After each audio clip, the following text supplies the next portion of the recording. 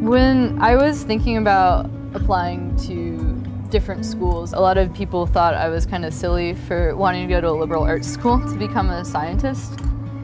But I think I've been proving them wrong with that, with all the opportunities I've got from Colby and Bigelow.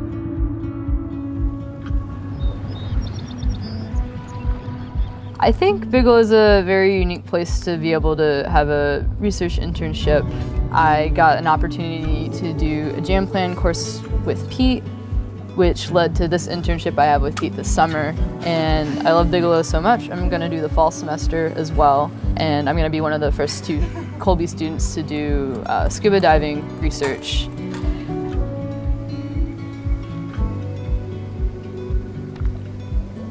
Whenever I see the ocean, it reminds me of why I started down this path of becoming a marine scientist.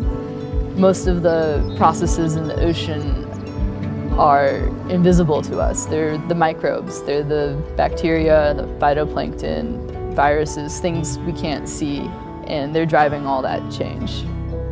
The thing about doing research is that there's going to be failure, there's going to be mistakes, there's going to be setbacks, and nobody knows the answer to this problem. I mean, it's not something you can just Google.